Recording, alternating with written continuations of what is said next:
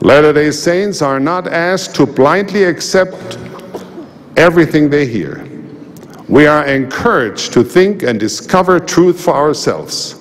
We are expected to ponder, to search, to evaluate, and thereby to come to a personal knowledge of the truth. Brigham Young said, "I'm afraid that this people have so much confidence in their leaders that they will not inquire for themselves of God whether they are led by Him. I'm fearful they settle down in a state of blind self-security.